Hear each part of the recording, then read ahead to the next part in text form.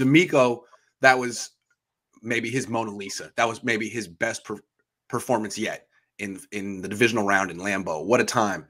Kyle was interesting. His offense didn't score. And yet, as a game manager, he kind of made a ton of right decisions. How would you assess Kyle's performance and why? First, let's start with this. Why couldn't the offense score in Green Bay? Answer that first. Why couldn't the offense score? What was the problem there? Side comments. The Mona Lisa never got finished. So this year, let's hope we finish that. Let's put our final brush strokes with the Super Bowl. Yes. Kyle Shanahan really was a game manager.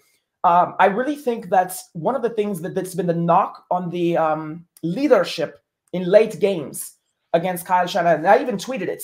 It was something that they were doing in about the end of the first half. As soon as the run started to work, they abandoned it. And it's just something that is a recurring theme. But I feel like for the first time with confidence, I can say Shanahan took what was given to him. And he realized, you know what? I've got this defense, just like I had in the Super Bowl. I don't need to dump this on my offense to light up the scoreboard. And I think he realized it's cold, it's snowing, it's Aaron Rodgers, it's about keeping him on the sidelines. And I just feel like Kyle Shanahan, like an Alex Smith style of football, really just started attacking the clock. And if there's one thing, the Niners should have won the first matchup. But they left, 42 seconds on the clock or something like that? And they're playing for a field goal. Those 42 seconds with timeouts, that might as well be 2.5 minutes. This time, Kyle Shanahan said, no. Going to take that clock away, going to put it in my offense's hands, and just manage the clock and the game and keep things on our side of the field, basically, in the ball in our hands. That was the number one thing I think Kyle Shanahan did. And it's just, to me, it puts a lot of my fears to rest if we make the Super Bowl, because it is this finishing of a game that requires more than just play calling. And Kyle Shanahan is a play caller. But in this game, he was a head coach. And that's one of the first times I think we can agree that he managed the game start to finish. It may not be pretty. It may not be a signature Shanahan high-powered win, but it doesn't have to be because it's a dub. And that's all that matters at this point. That's a really good point. I mean, he tried his best to win ugly, to not let Jimmy Garoppolo lose the game. I mean, Jimmy threw a pick on his 9th attempt. There's nothing Kyle can do about that. That was a terrible interception. It was a terrible interception. It was a bad decision. Throw the ball away. Throw the ball away. For once in your life, please throw the ball away. But no, what impressed me the most about what Kyle Shanahan did in this game, watching it again, the coach's film yesterday with Jack. So when I was there, it all happened fast. And when that last drive happened, I wasn't surprised because he's been doing it all year. But at the same time, like going into it, I'm thinking like, man, he's got nothing working today. What is he going to go to on this last drive? And then I didn't really register what he went to in the moment. When I watched the film, the throw to Debo lined up in the backfield. He ran like a Texas route out of the backfield. I haven't seen them call that for Debo yet. You had that in your back pocket the whole year, and you waited this long, and it's like, that's some amazing restraint. I would have called that in the second quarter when things were going wrong, and maybe that was the wrong. You waited until like, all right, well, I got this ace up my sleeve. I might as well. It's like, so now he's Roger Craig in the offense, essentially. You're using him like Bill Walsh would have used Debo. Packers weren't prepared for that. I mean, I wasn't prepared for that. I was wide open. And I think in Kyle Shanahan and Jimmy Garoppolo's defense, the drops by Ayuk or Jawan Jennings and Ayuk and George Kittle, but the back-to-back drops by Kittle and Jawan Jennings, those were huge.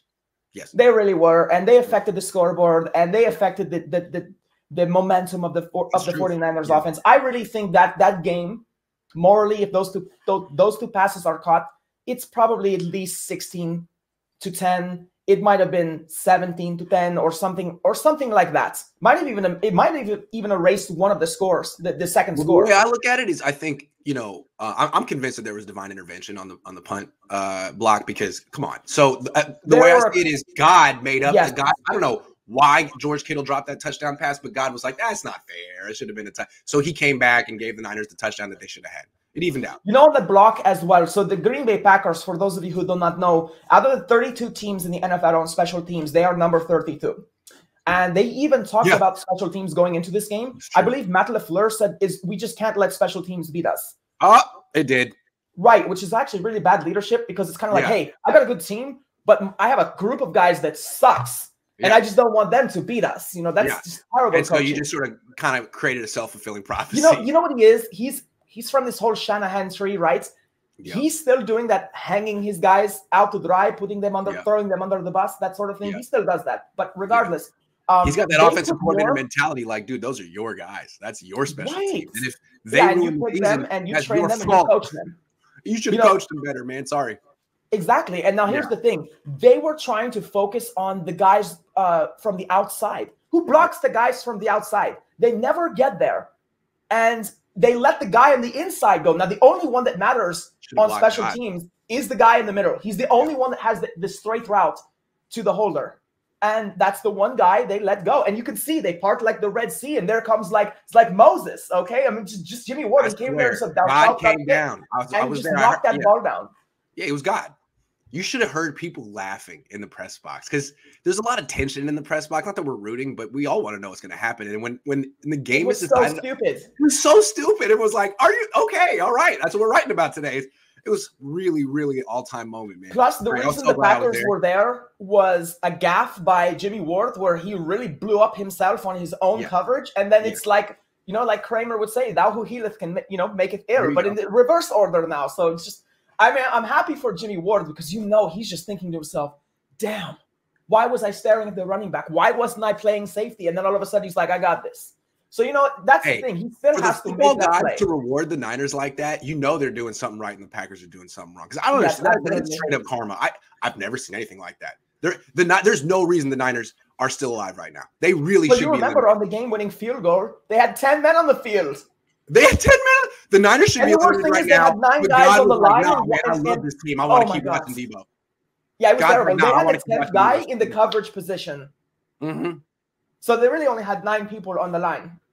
Yeah, that's great. That's really good job, Green Bay. I think that's Matt LaFleur, it's like 1, 2. You have fingers. You have 10 of them most of the time. So, you can just – I know he does. So just count them off. The arithmetic is really suffering in Green Bay. See, that's what Kyle should have said in the offseason. He was trying to take Aaron Rodgers off his hands and be like, look, dude, you don't know what to do with this guy. You're going to lose this year. You're going to be the number 1 seed. You're going to have a week to prepare for us, and you're going to lose because of special teams. Can you just stop wasting Aaron Rodgers' career?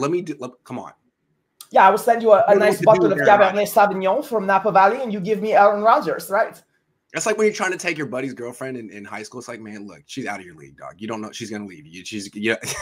Come on, man. I mean, she's gonna break your heart, man. We'll see if Matt LaFleur grows, but I mean, to not be able on the final play of your season, not even count the number of guys going onto the field. Fire him. If Aaron Rodgers retires or leaves or something, LaFleur's not gonna last. I mean, I don't think there are any good schools in Wisconsin. I think mathematics is something they all struggle with, but